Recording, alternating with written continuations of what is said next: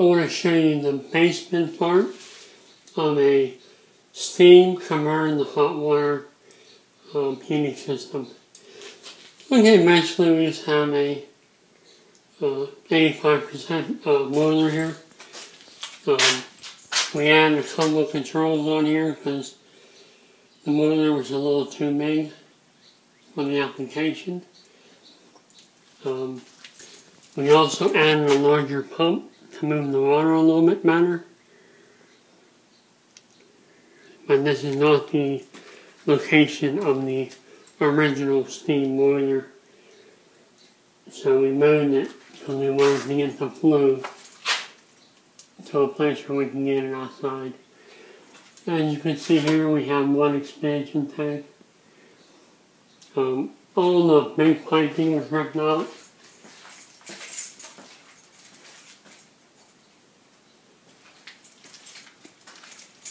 You can see the big piping there. We reduced it down to a smaller piping. Mainly because we ripped all the old boiler out. And a lot of valves over here, more valves, and we attach onto the old piping here. But what we notice is to like this, it's going to add valves in places where you can drain out different parts of the system, because it takes a little finesse to get these things working. Okay?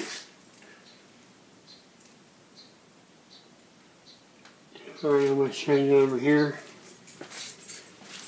We added another expansion tank because the system would not, the pressure built up too much. So we added an expansion tank there, and the biggest one I can buy. We put that in, and it's part of the problem you're going to, if you do a conversion like this, you're going to have to do. We have a couple leads over here that we can add on. Alright, I'm going to show you a little bit over here where the original boiler was located. You can actually see the old boiler. That was $10,000 job they charged a lady to do that. And it's practically brand new. Steam boiler. I can't remember the BTUs. I think it was 350,000. But that's a brand new steam boiler. I think it ran for 2 years. And it was in this area right here. You can see where it goes here. Pretty much took up this whole room.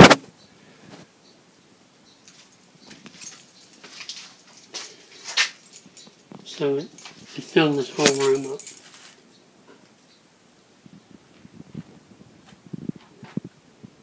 And then we ripped it apart, ripped the piping apart, got rid of it. It was costing way too much to, heat the house with the steam boiler. You can see we added numerous furnaces to the buildings. But this is the basement part. I'm going to need to take you upstairs, and I'll show you what we had to do in the radiators and get those to work as a hot water radiator. So all the piping was reduced, which is good. You have to heat all that water up. Show you one more time. You can see the original pump is right there. At this point it's shut off. We use it as a backup now. We have the larger takeout pump. You push water through the radiators. Because there is restriction on the steam traps. So we need a little bit more of a pump, and it's a large system. So we add this pump on. But you can use any kind of boiler you want. I like the 85,000 or the 85%. Very little maintenance on these units. Here's another furnace we added to break up the old boiler system. And this boiler runs to the second floor radiators. That's the only radiators that we left in place and had to find a way to put heat in the second. The first and the third, all left 95% furnaces to do the job. I believe the budget amount was over $600 here, $640.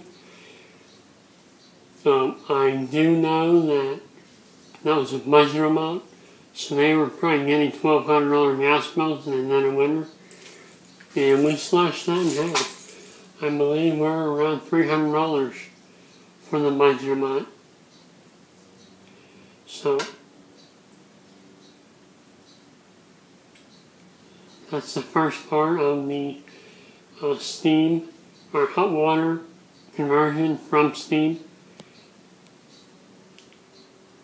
And the next thing I'll do is take you up into the second floor and show you what we had to do in the radiators to convert them from steam to hot water.